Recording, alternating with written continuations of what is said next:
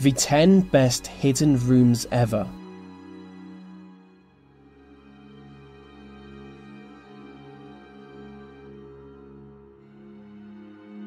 The National Library of India is the largest library in the country and home to over 2 million books.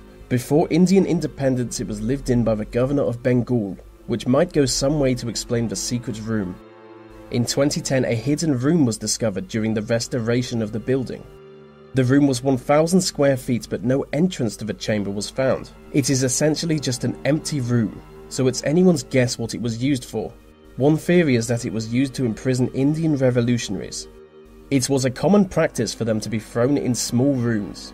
The room would then be bricked up, sealing them in forever. Another theory is that the room was used to hide treasure, but to me it sounds like a 19th century sex dungeon. I'm sure there is no other reasonable explanation for an empty room.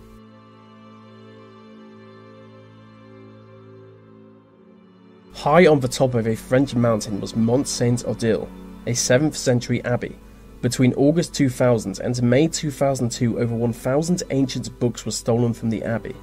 After a while of meaningless investigation by useless detectives, the thief was finally caught in the act.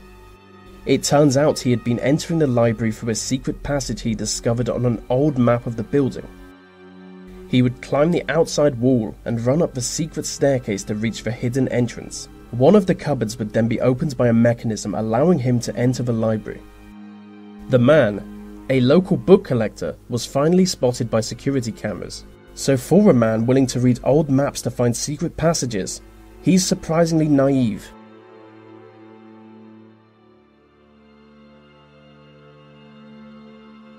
New York's Grand Central Terminal is known for its mysteries. It is riddled with closed-off areas and hidden passages. There is an abandoned platform named Track 61. Hidden on the platform is a secret tunnel leading to an elevator shaft.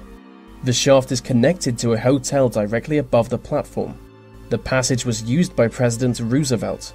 This way he could quickly travel straight from his train to his hotel room while avoiding newspaper reporters.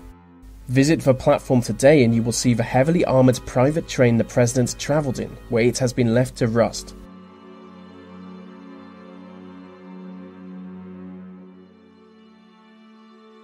During the mid-19th century, a small house in Indiana was owned by a man named Levi Coffin. The house was full of secret areas, and next to the bedroom was a small hidden room.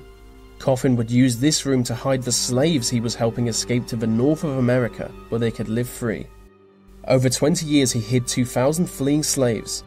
He would look after them until they were ready to be transported to their next destination. Due to his efforts, Levi Coffin came to be known as President of the Underground Railroad. For anyone wondering what that was, the Underground Railroad was a network of safe houses used to transport slaves to freedom.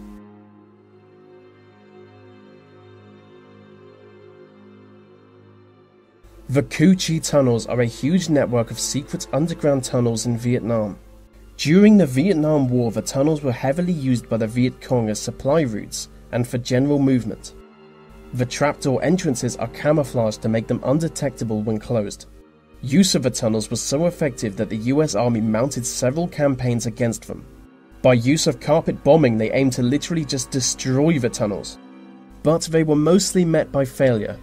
It was like a massive game of whack-a-mole, if the mole was a scary communist that only pops up at nighttime.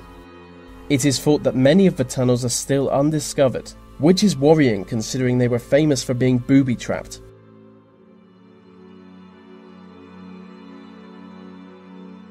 England's Harvington Hall is a medieval manor house famous for its priest holes. A priest hole is a small hidden area of a building that a priest would hide in. They were forced to hide during the 16th century as Catholics were being persecuted at the time. Harvington Hall has 7 priest holes. 4 of these are located around the staircase and are accessed by lifting the individual steps to reveal a small ladder. When authorities would search for houses for Catholics, guards would be ordered to stand on the stairs, making them less likely to be searched. Next to the fireplace there is a priest hole with an entrance so small that we can only assume it was built for leprechauns, as you'll see here in this image of an old man wondering how he could possibly get out.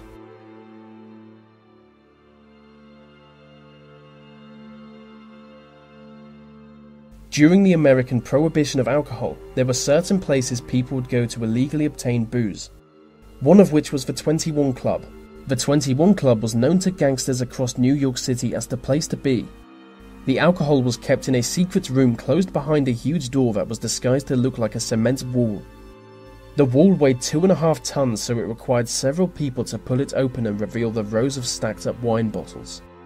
The owners were never found out as they used a lever system to dump the empty bottles into the sewers below the shop. A frequent visitor to the hidden room was none other than the mayor of New York City himself, which might go some way to explain why it was never raided by police. I solemnly promise, God helping me, to abstain from the use of all distilled, fermented, and malt liquors, and that means wine and beer. I don't drink, and I will do all I can to keep you from drinking.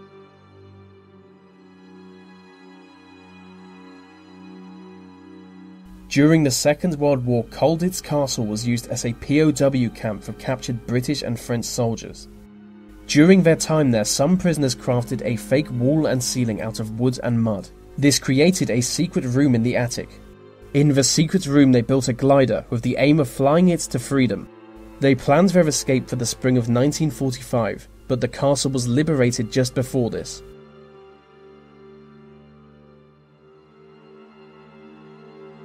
Passetto di Borgo was a secret passage that connected Vatican City to the Mausoleum of Hadrian in Rome. It was used as a secret escape tunnel by several popes. In 1494, Pope Alexander VI used it to escape an invasion. Pope Clement VII also fled through the passage during the sacking of Rome in 1527. The passage was about 800 meters long and it ran along the wall of the Vatican City. According to local legend, if you run through the passage 77 times, you will gain great physical strength.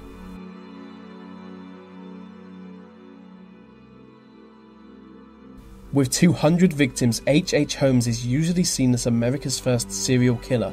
In 1893, he built a large hotel in Chicago. Dubbed the House of Horrors or the Murder Castle, it is now known for its deadly trapdoors, or for its hidden rooms, where Holmes would murder his victims.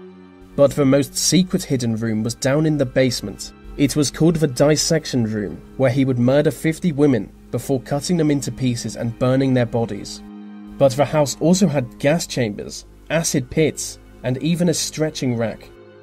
Holmes was eventually convicted on 4 counts of murder and hanged by the neck until dead in 1896.